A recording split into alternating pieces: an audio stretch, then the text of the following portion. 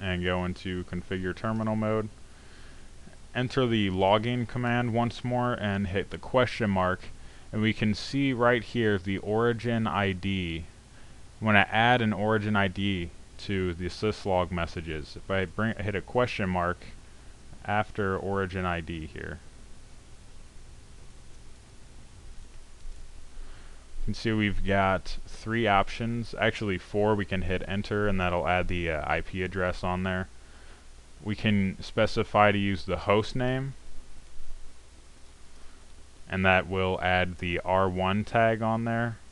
We can specify the IP address, or we can specify a string where we can define what we want that particular string to be. I'm going to use that option just because it allows a little bit more flexibility. And if I hit a question mark, you'll see it just says enter word or whatever you want that string to be. And we'll call this R1 underscore log and hit enter. I'm going to create some more messages here. Go into the interface loopback 0 and do a shut and then a no shut. Generate the messages. And I'm going to back out and telnet back into the switch to generate some more messages here.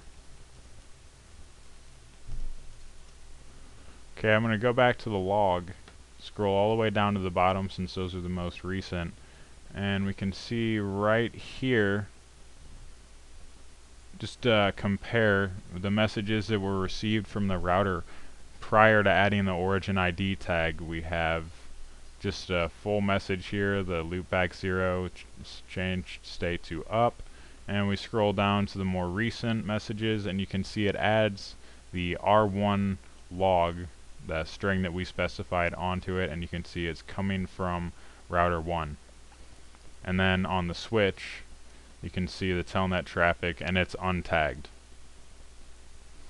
So a easy way to, like I said, differentiate between the traffic that's coming across there and the log messages that are being appended to the file. And the file that we were sending it to was the it's in the C TFTP under Cisco. Let me do away with some of these files here. And the logging document. If I scroll all the way down to the bottom here, you can see right here we've got the messages with the origin ID tag and then the telnet messages from the switch. Very, very simple, just a few lines of configuration and code there to get that service up and running and become very useful as a tool for us. To demonstrate some of the TFTP services, I'm going to go on to the switch A and send the running configuration as well as back up my iOS, and that will be sent to this folder as well. So I bring up the telnet connection to switch A and go into configure terminal mode. Actually, I'll do it from the mode here. If you know anything about Cisco routers, switches, or devices, the copy running config to startup config. This is essentially just going to copy the running configuration to the startup configuration. Same basic principle as write mem. But if I just bring back all the way down to the copy command here and hit question mark, you can see you can copy from any of these potential sources to any of these potential destinations. I just want to view the flash real quick and show you what we have listed under the flash directory. You can see the iOS, private config, the running config or startup config, and the VLAN data file. If I do that on the router, just want to show you why I'm doing it from the switch and not the virtual router that's running in GNS3. If I do a show flash, there's no files in the flash memory.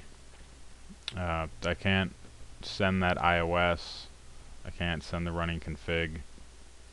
and I can't view the files. I just wanted to use the switch here to show you what it should look like on an actual real-world device where you're going to have these files listed, and it's quite possible that you'll have a lot more files listed there. I want to start out by sending the config.txt over to the TFTP server, and I'll enter copy flash.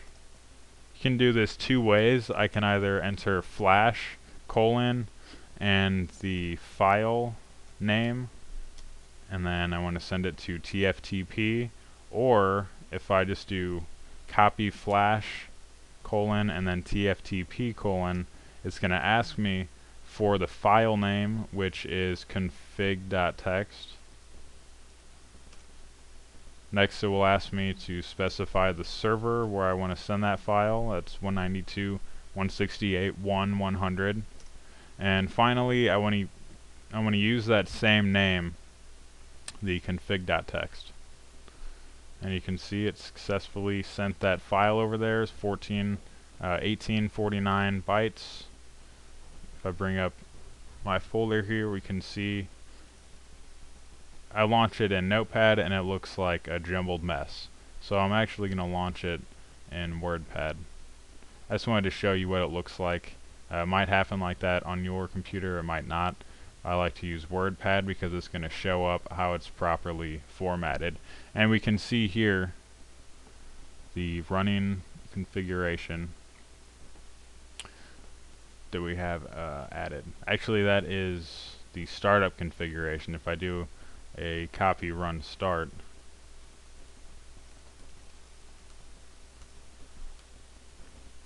and then redo this, resend that file over,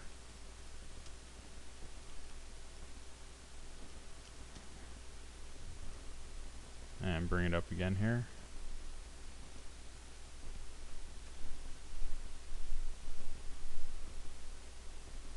You can see the login messages. Those weren't on that previous file that I sent over because that was the startup configuration, not the running configuration.